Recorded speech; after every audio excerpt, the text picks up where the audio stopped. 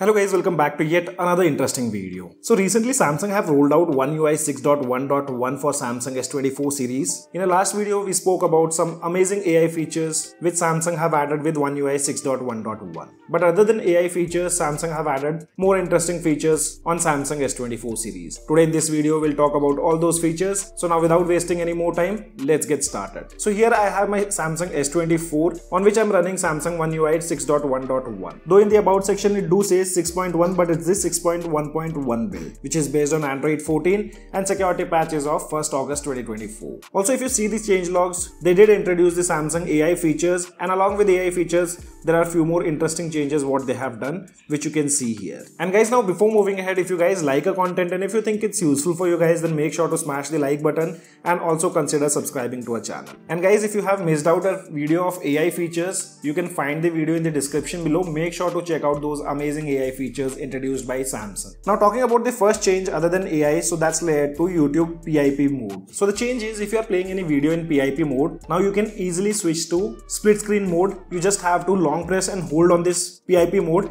You can see you'll get these options drop here to open split screen. If you want to drop it towards the bottom side, you can do that, or else you can move the PIP mode towards the top side and you'll get an option to drop the video. So soon you drop here, you can see the video opens in split screen mode. And towards the bottom side, they have arranged it quite well. Like you can open the recent applications, and here system will also show you most used applications. And if you scroll down more, you have all the list of applications which are installed on your device. You get the option to search and also an option to open the app drawer. So this is first change what they have done. Few other changes are related to file manager. So here in the file manager, now they have made it quite easy to copy paste files from one location to another location. So for example, here I have a file, I'll just tap on copy and you can see we have a pop-up menu which opens up. Instead of going back and then looking for the folder, now OneUI 6.1.1 gives a pop-up option where you can copy that particular file. Also another change what they have done in My Files, now they have given the option to create shortcuts directly on the home screen.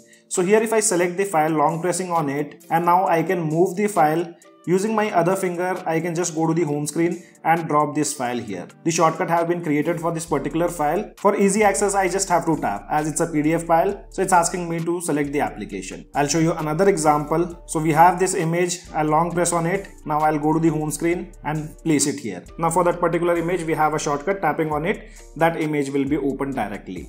And it's not only limited to individual files, you can long press and select the folders, later on create shortcut on the home screen for that particular folder itself. So here you can see we have a screenshot folder. Tapping on it, you can access all the screenshots from that particular folder. And the last change is related to thumbnails in the file manager. Now all the thumbnails or the preview appears in the original aspect ratio instead of those cropped one. Talking about next change, which is related to profile card. Now OneUI 6.1 lets you design and share your profile card. Towards the top side, you'll find an option create profile card. Tapping on it, this is the one which I have custom created, and you get all other options like Portrait Studio, which recently introduced, which uses AI. That's the reason I'm recommending to watch the AI video before watching this one. After that, you have some effects like oil paint, ink, etc. With the Portrait Studio, you can make changes like you can create cosmic profile card, 3D profile card, and more. You can also tap on preview and see how will it look. Once you are done, if you go to profile card and picture, you get a new option, share profile card and picture. So if you enable this, you have options like share with, contacts only, or everyone. So like whenever you call them,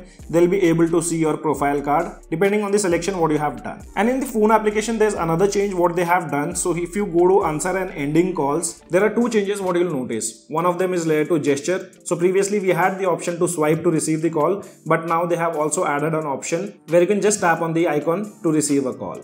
And after that, there's another option which says answer using speaker. So here if headset or Bluetooth is not connected, soon you pick up the call, the audio output will be from the speaker instead of earpiece. And later on, Samsung have also increased the security on OneUI 6.1.1. So if you use auto blocker, there's a new option they have added which says maximum restrictions. So if you enable maximum restrictions, it'll do things like turn on app protection, block device admin apps, block hyperlinks in previews. For the gallery also, it will block shared albums and remove location data when sharing pictures. So this is very useful feature. And if someone wants to make any kind of changes in the security, the device will always ask for authentication. And the last changes what they have done, and that's related to the Samsung Health application. So here they have added a lot of AI stuff. I'm yet to test this Samsung Health application with my Samsung Watch 6. So very soon I'll post a video regarding this. So guys, these were all the other changes what Samsung have done with OneUI 6.1. 6.1.1. And if you guys want me to cover more Samsung video, then make sure to let us know in the comment section.